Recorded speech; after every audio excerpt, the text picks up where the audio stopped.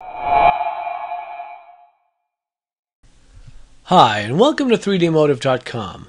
My name is Stephen G. Wells, and I'm a senior 3D artist. In this little tips and tricks tutorial, we're going to take a look at just the very basic rendering setups for Maya. For this particular model, we've just got this creature in here. I have 4 different views. I have the top view, front view, side view, and perspective. So I can zoom around the model a little bit. Right? So what we first want to do, if we've got this set up, I've got some lights in the scene too, but we're not going to concern ourselves with that. If I just want to just see what it looks like, I can just click the render frame. So that's basically the model in Maya. Okay, you can see the size is a basic 640 by 480. Keeps it nice and simple. I can click to the side view, do a render. There you go. Top view, render, and front view, render. Okay, so there you go. Basic, simple. This is the little clapboard is what means you're going to render this particular frame. It's basically taking a snapshot of your particular viewport. But this little icon right here, the little clapboard that has these couple of icons next to it, that's our settings. That's what we want to then click on. This is where we can set up some different parameters for this. Okay, you'll come up with a common first, and you can change your file format. You know, your image format. You can change it to JPG, blah blah blah. I like to keep it as the Maya IFF. The IFF is what was it? Interchange file format, if I remember correctly. It basically means it's going to render your image out, and the black background will actually be parsed out of the image when you bring it into Photoshop. It's basically putting the model itself onto its own layer, and you don't even have to deal with the background. So that actually comes in handy. So I tend to use the Maya IFF. I just leave it alone. I don't change anything. Again, this is just a very quick introduction if we're looking to do some renders. If you scroll down, you have image size. You have some certain presets. Now, again, it's the 640 by 480. We can maintain height and width ratio by just clicking that little box. We can change a default. I mean, if we want to do this as 1000, hit enter. You can see that it changed around our what would be basically a safe frame. If you go to the camera settings, it's in Max. Maya, it's called resolution gate. That's this area around here. That's what's going to be rendered. So if I do a quick render. See how I cut that off? Anything outside of that frame got cut, so we don't want that. I'm going to type in 640, and it'll go back. There you go, back to the way it was. But again, you can maintain the width and height ratio. You can also click this little arrow, and there's a bunch of different choices as to what you might be looking to do. Some letter size, legal, blah, blah, blah. You can do the 1K square. That means 1000 pixels by 1000 pixels. Let's go ahead and click that real quick. Okay, and do a very quick render.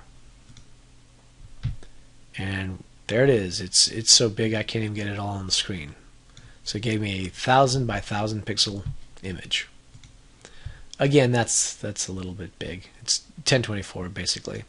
So the 2K is 2048, 3K is 3072. And the 4K will be 4096. There you go. So it gives you some standards. But again, you can always change this. You can do the 800 by 600, for instance. You can change your pixels to images or inches, centimeters, millimeters, points, and picas. The resolution. Again, this is like taking a photograph or printing. How many dots per inch do you want? 72 DPI, dots per inch, is the basic standard one. If you're doing something like shots of this creature for, say, your particular portfolio, you may want to change that up to, say, I actually like to use 300. It takes sometimes a little longer to render depending on how you do it, but you get higher resolution as a result of that. Let's just do a quick render on that. There you go. It's negligible. It didn't kill that bad. And you actually get more resolution, I find. We're in our perspective camera, so obviously that's the one that's going to be selected. If we go to our Maya software, we can change the quality of the actual shot. Right now it was the preview quality, it was very low. The anti-aliasing was low and the quality itself was pretty low. We can do production quality, and then the anti-aliasing changes automatically to the highest quality. Let's do a quick render on that.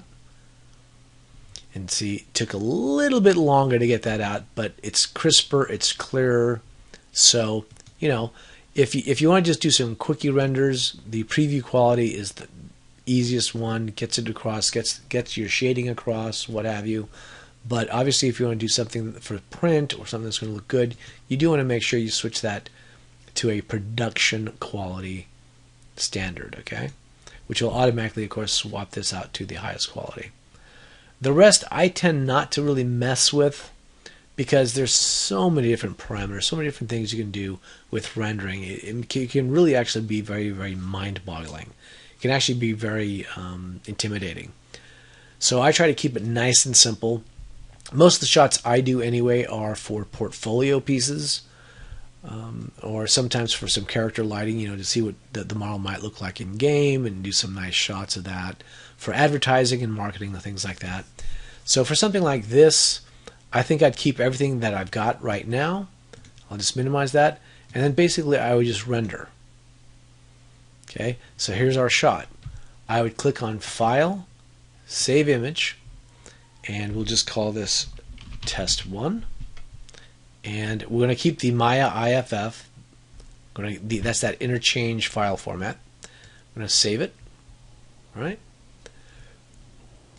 Just, you know, nice and simple. There's our next shot. We're going to File, Save Image. We'll call this Test 2. Oops, Test 2. So you can basically see what I'm doing with this.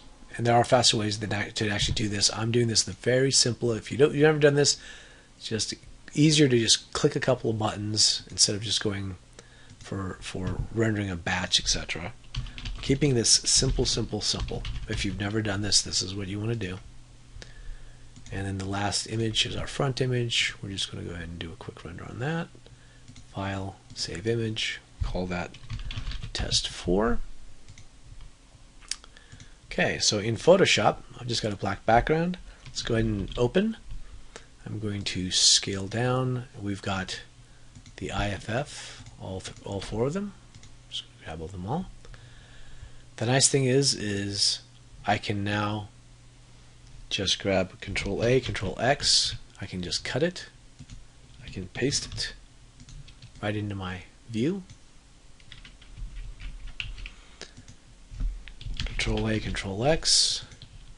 I can put this like, well, let's put this down over here. I might need to create more space, but we can play around with the sizes in a second. Control A, Control X to cut again. Oh, there we go. And then Control A, Control X, and then move that down. So there you go, kind of pretty quick, pretty simple way to get some really nice shots of your model in. Very simple rendering aspects in Maya, keeping it nice, and we're not going to get overcomplicated because, again, there's literally tons of things you can do for rendering. But if you've never done any rendering in Maya, this was the quick way to go. To get what you want, to get images you can use, especially for your portfolio. It's ready to go. Makes it nice and simple. I hope you've enjoyed this. My name is Stephen G. Wells, and this has been 3dmotive.com. Thanks very much for watching.